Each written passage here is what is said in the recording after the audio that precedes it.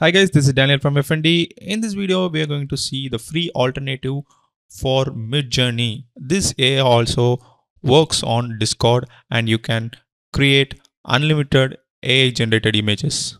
So let's get started.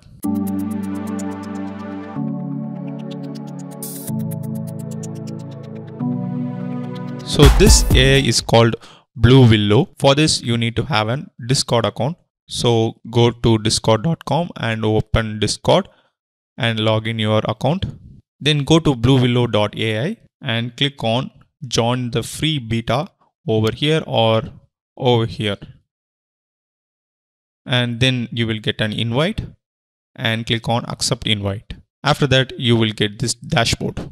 So you have infos over here and you can see the rookie channels where you can create AI generated images. First, to start here, you can see to create an image in this Bluewillow AI, you need to type /imagine, which is the command and which is also used in Midjourney, and then type in your prompt. And in less than a minute, 4 images will appear, which is also similar to Midjourney. Then you will have U and V buttons, which is also available in Midjourney. U means upscale, V means variation. When you click U, it will get upscaled. And when we click V, that image, that particular image in that grid will get variations. And then this icon will give you a whole new set of images on that same prompt. And the images that are created using this Bluewillow AI, you can use those images for commercial purpose also. You can see that in FAQ of Bluewillow website. Bluewillow has 2 different versions, free version and paid version. Even if you are using free version, the images you created using Bluewillow can be used for commercial purpose. You can see it over here. And you can also read the rules over here and make sure to follow the community guidelines of this Bluewillow, and make sure to follow the community guidelines and terms of service. To create an AI generated images, you need to go to one of the rookie channels. So you can see 3 rookie channels available right now. So I am going to rookie 43 and I'm going to type in my prompt. First, we need to type the command /imagine, which is the same command we are using in the Midjourney. Then click on enter and you can type in your prompt.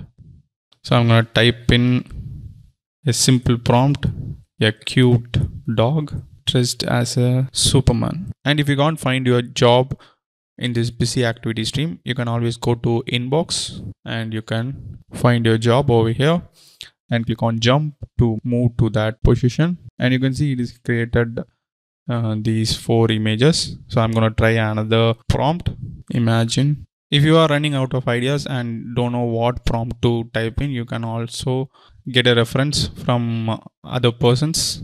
This guy giving this prompt and getting this result. And you can see this one.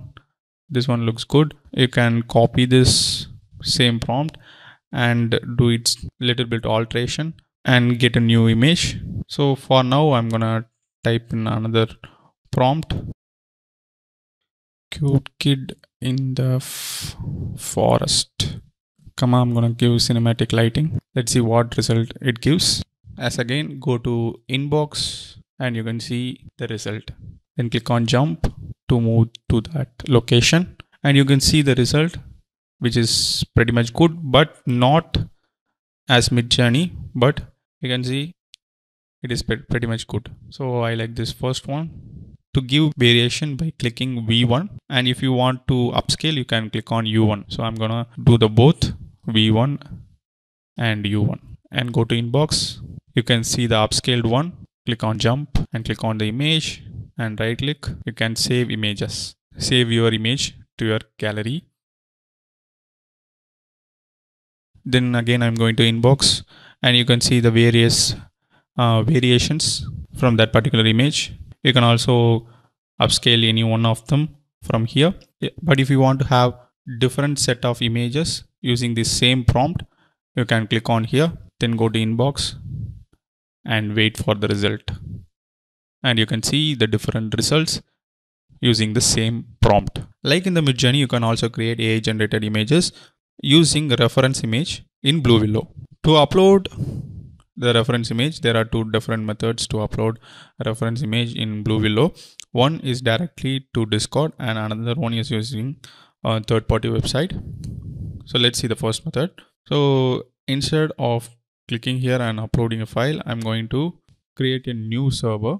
Click on add a server and create my own. Then click on for me and my friends. So I'm gonna name the server as image.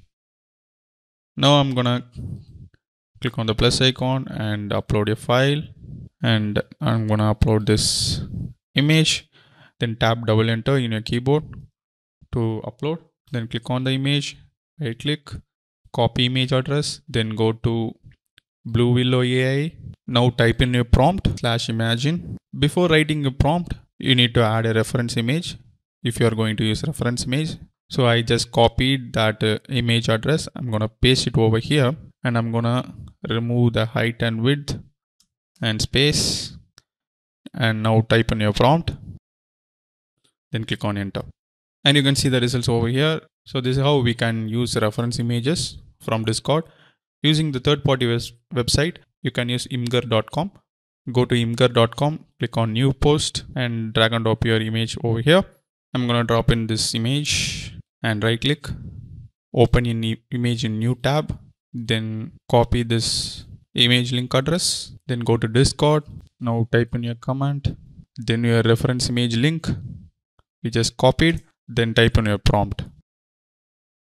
And you can see the results from the given prompt. And the next thing is using parameters.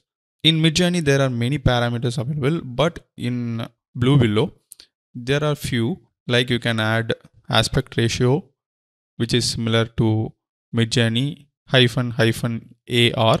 But in Midjourney, you have different aspect ratio, but in Bluewillow, you have two different aspect ratio. Actually, three. If you're not giving any aspect ratio, it will give the image in 1:1 aspect ratio. And next one is 2:3, which gives the vertical aspect ratio images, and 3:2, which gives the horizontal aspect ratio images. Let's try that. /imagine. Yeah, cute cat --AR 2:3. I'm gonna copy that and enter. Then again, I'm going to give the another prompt. This time 3:2. These two aspect ratio are available in Bluewillow. Let's try another aspect ratio, but it's not available. Let's try 16:9, which is the YouTube thumbnail size. Then click on enter. Let's go to the inbox. You can see the 2:3 ratio generated images. It gives the vertical image. You can see the 3:2 images. It's looking kind of stretched. Then you can see the 16:9. Since it is not available in Bluewillow, it is giving the default aspect ratio 1:1. 1:1 aspect ratio gives the perfect images, but the other two are looking stretched. That's it. This is how we can use Bluewillow to create AI generated images. You can see this is one of the alternative for using Midjourney, which is the paid version. In Midjourney free trial, you can only create 25 images, but in Bluewillow, you can create unlimited images. And if you want to try Bluewillow, you can use this method to try. So thanks for watching. If you like this video, give thumbs up, subscribe to the channel for more future tutorials. Also press the bell icon so that you can get instant notification when I upload a video. Thanks for watching and bye.